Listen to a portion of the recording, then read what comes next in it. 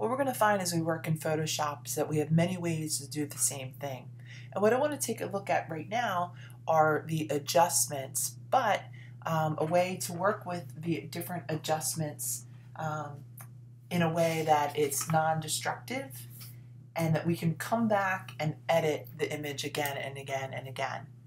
So in a previous video, I showed you how to access the adjustments through the menu, going to Image, Adjustments, and we see all of these different images. Now, the story is that when we do it this way, though, these changes are permanent. So we have another way to do these as well. And so what we can come and we can do is we can open up our Adjustments window. Now, if you do not see your Adjustments window, just come to Window, make sure that it is tapped. Now, another quick and easy way to access the Adjustments window is right down in here on our Layer window. We can click right here and we can access it here as well. So let's take a look at the levels here. When we come in and we choose the levels, what we're going to find is that in the Properties window, the histogram appears in the Properties window.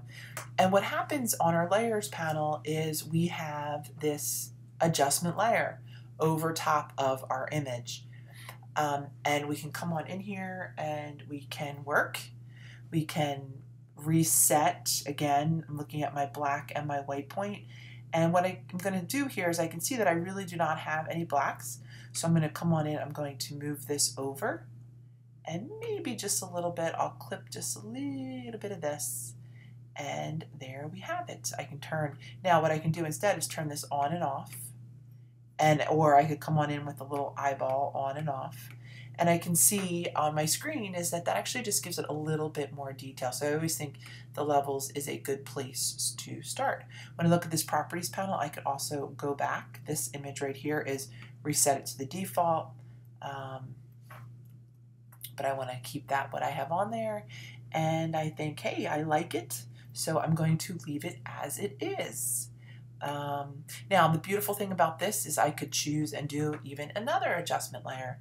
So I could come on in, choose another one, black and white, okay? And I can see that, you know, these different levels are above and on one another. Now, if I want to switch what's in the Properties panel, I just need to click right on to that layer and then I will see it. Now there's different places you can click though. So you need to actually click right in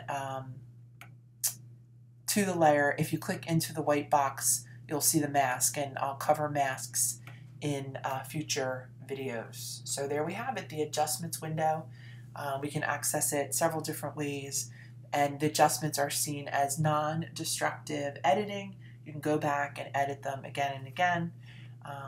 And there we have it. Thanks for listening.